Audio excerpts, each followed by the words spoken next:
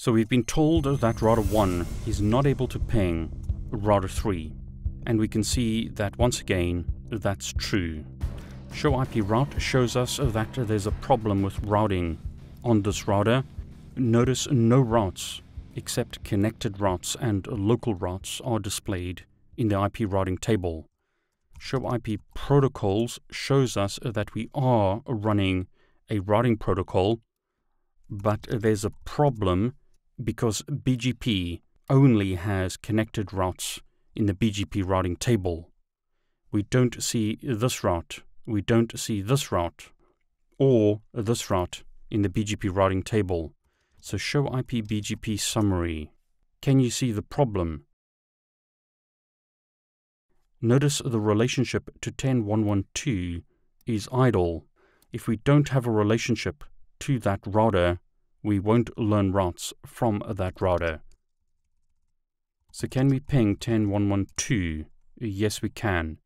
So there's IP connectivity to that router, but we don't have a neighbor relationship that's working. So on router 2, show IP BGP summary. This router is configured in Autonomous System 65002.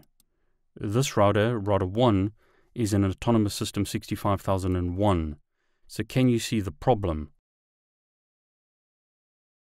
This router is in Autonomous System 65002, but on router 1, it's configured as Autonomous System 65001.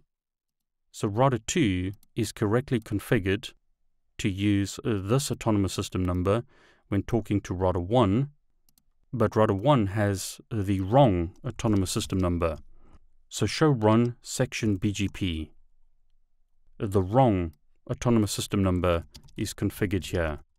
So router BGP 65001, no neighbor 10.1.1.2.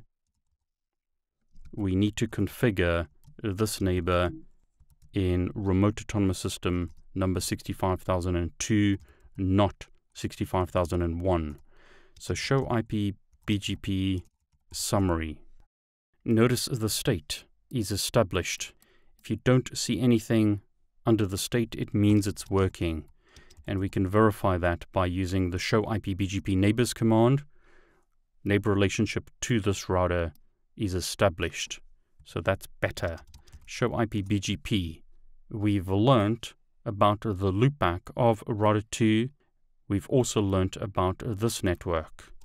So we can ping the loopback of router 2. We can ping this IP address, but we can't ping 10.1.2.2. So there seems to be a problem between router 2 and router 3. On router 2, we can see that we have a established relationship to router 1, but the relationship to router 3 is idle. Can router 2 ping router 3? Yes, it can. But there's a problem to the neighbor. Now, why aren't we seeing logging messages on the console? Notice if I search for logging, I can see that no logging console has been enabled on the router. That was done on purpose so that you didn't see these log messages. Now that I've enabled that, we can see a lot of output. Notice neighbor, active reset, peer closed session. We're getting BGP notifications telling us that there's a problem with the neighbor relationship. Notice here, peer in wrong AS. So we know that there's a problem with the autonomous system number that's been configured. That autonomous system number is 65003. So notice this hexadecimal number equates to 65003. But if we look at the BGP summary information, this router has been configured to use autonomous system number 65002 when talking to router 3. On router 3, show IP BGP summary. Notice the autonomous system number is 65003. It's correctly being configured to talk to router 2 using this autonomous system number, but the AS number is wrong on router 2. So I'll disable logging to the console so that we can see what's going on. Show run, and I'll search for BGP here.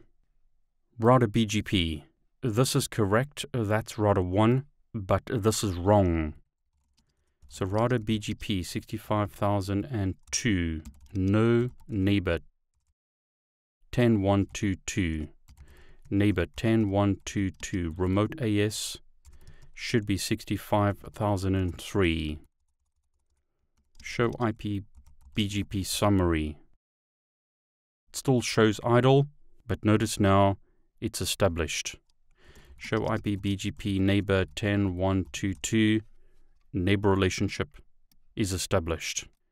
So show IP route. We are learning this route through BGP. So ping *333. We can ping the loopback of router 3 from router 2 on router 1. We can ping the loopback of router 3.